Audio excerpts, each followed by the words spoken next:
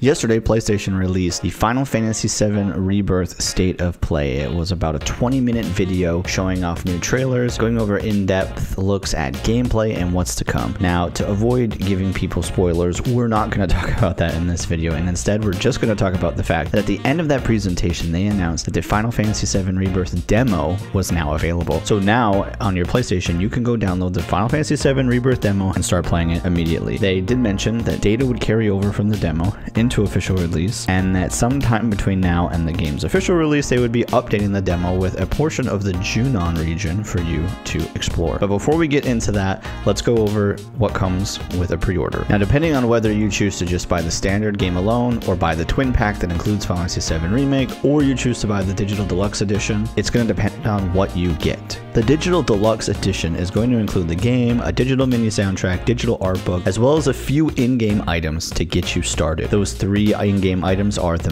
Magic Pot Summoning Materia, the Accessory Reclaimant Choker, and the Armor Orchid Bracelet. Now, while the PlayStation Store doesn't tell you what these things do, the Square Enix Store does. To start with, those that have save data from Final Fantasy VII Remake will be getting a Leviathan Materia, and those who also have save data from Episode Intermission, which is the portion with Yuffie, you will be getting the Ramu Material. The Magic Pot Summoning Materia, very straightforward. You will summon a magic pot to help you in the game. The Reclaimant Choker is a choker with an effect of restoring your hit points anytime an enemy is defeated. And lastly, the Orchid Bracelet is a bracelet that gives courage to traverse an expanding world. In the demo, there is a material you can pick up for Cloud that has similar language about courage, which makes me think that this armor piece is likely going to have auto bravery on it, just an automatic ability that will boost your attack damage, but we'll have to see what it is when the game officially comes out. Now, just a warning, if you don't want to see what the world map of Rebirth looks like, click off this video. But before you leave, if you did enjoy this video, consider subscribing and liking this video. Thanks so much. For the rest of you who are still here, get ready for a screenshot.